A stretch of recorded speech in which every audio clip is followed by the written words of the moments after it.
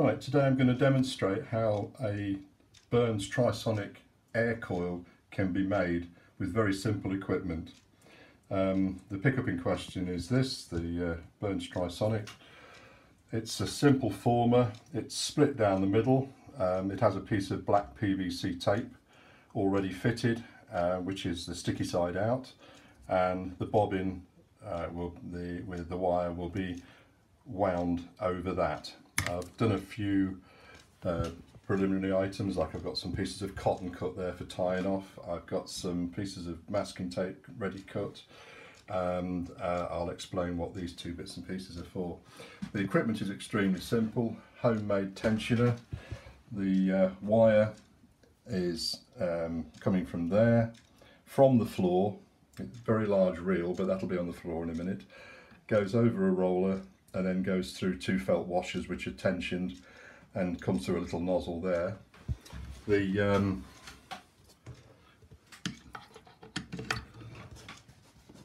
bobbin is now fitted on there. Simple tape counter from an old tape recorder, and a single speed slow geared electric motor. Right, part two. The little piece of elastic and little rubber grommet there is to ensure that the former is held in place on the shaft, and also gives it a sort of a soft start mechanism because it will turn freely on the shaft, and when the rubber bung is pressed against it, the elastic is what drives it. Right, I've now attached the wire to the bobbin. I have a little end piece just taped to the edge there. You can just about see that that's coming from the nozzle, and it is now just about to start on there. So here we go.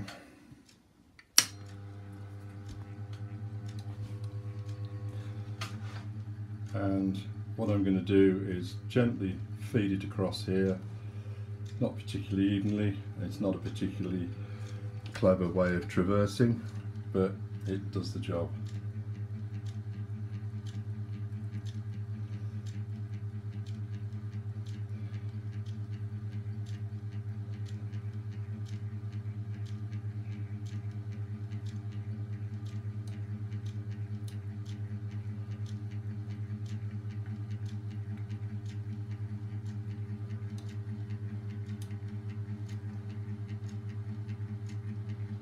So that's it for 5,000 or so turns. So I'm going to stop it again now, and we'll pick it up at the end of the run.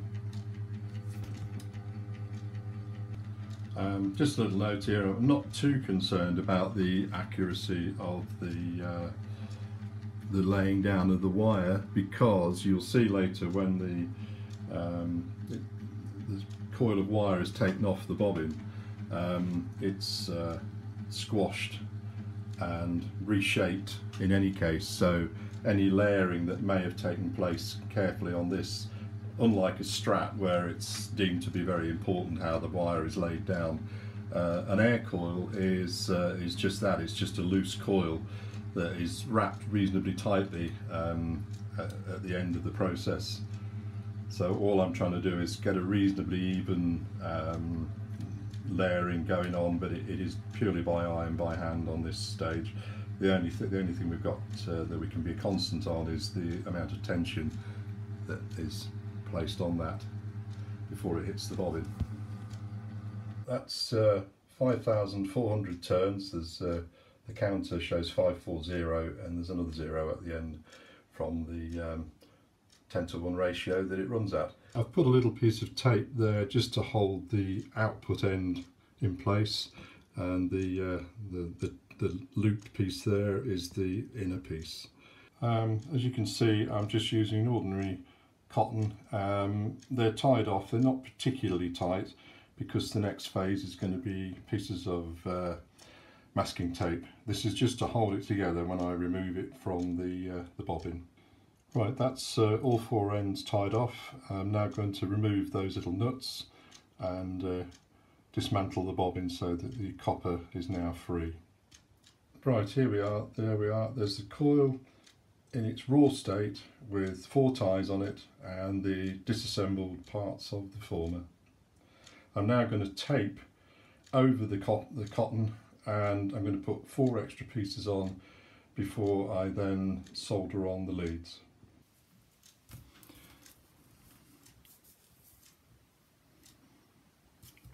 So there we have the output wire, and that's marked still with a little piece of tape there, and that's the inner wire, which isn't.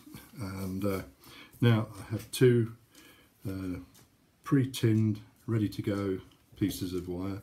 I always use red for the outside, whether that's correct or not, but that's what I do, and I will wrap it on as many times as I can get on before I get bored, and leave about a good ½ inch there or so, 1.5 centimetres for those modern people.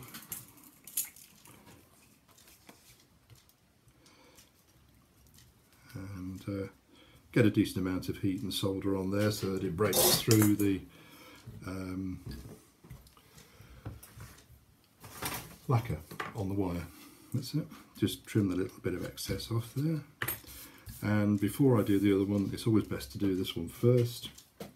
Slightly wider bit of tape there, and it just needs trapping on over the top of that one so that it holds it in place and it has something to cushion it against the rest of the windings. There we go. That's one done, and the next one I will do in a similar manner.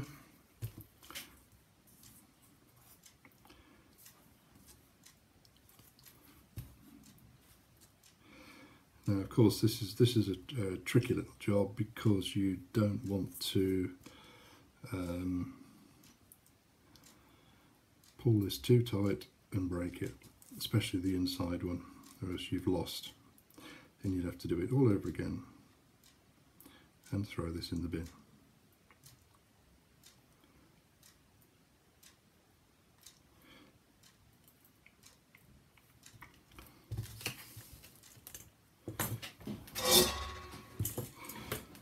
I should have left a little more on this one this time, but that's another note to self.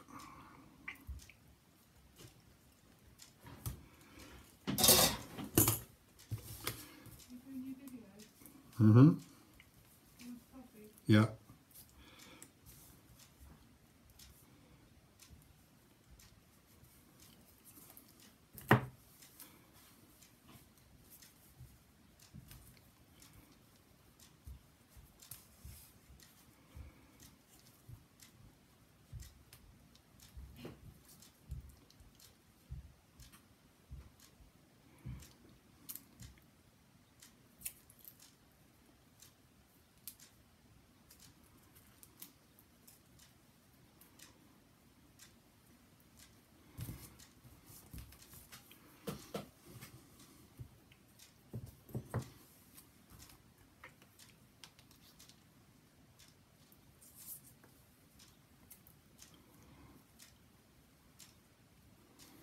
Right, that's that one.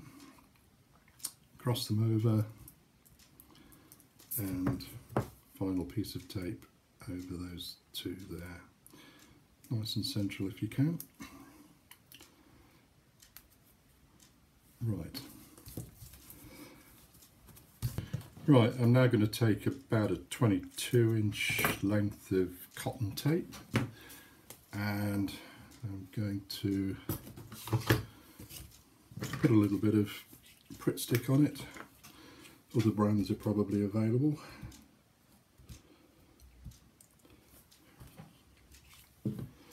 And I usually start wrapping around here. No particular reason, that's just what a habit I've got into.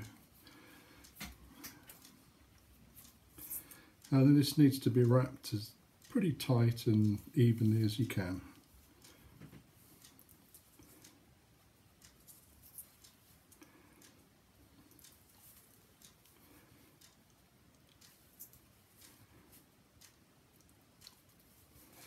Just be careful when you pull it through that you're not grabbing too hard on the edges of exposed copper when you do it.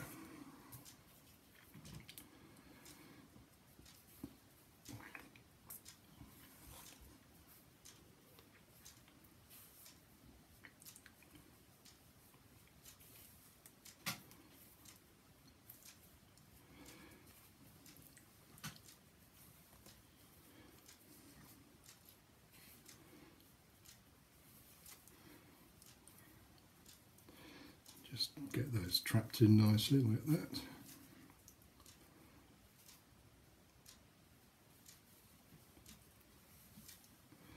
As you can see, the handling of this is obviously going to rearrange all of the threads of copper.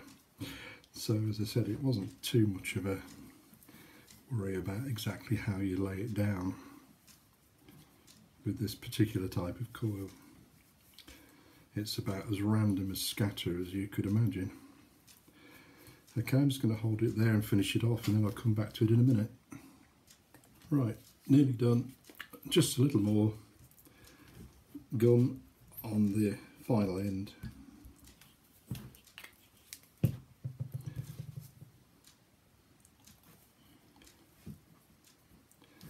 And I always tend to try and put the outside wrapping somewhere on the top there so that it doesn't get interfered with the edge of the case or the magnet, and just use that little bit there to smear that in.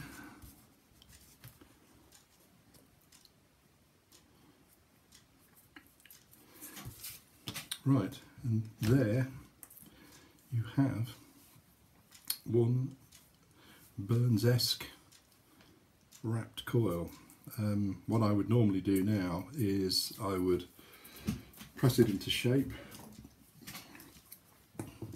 in an old vintage Burns base, and drop it in there, and do a bit of basic shaping. You see it's in there like that.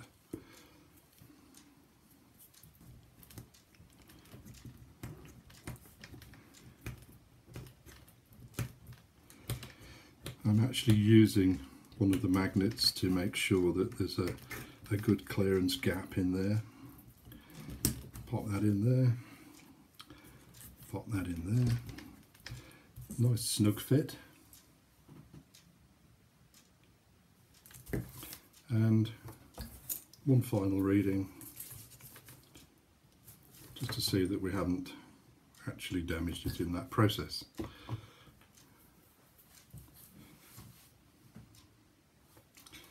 And there you have it, 7.43 and 2.431 Henrys. It's not bad. And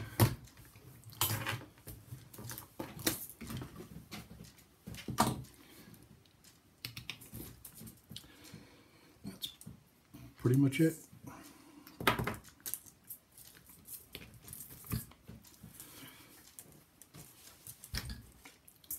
One ready to go, Burns Trisonic. Thank you.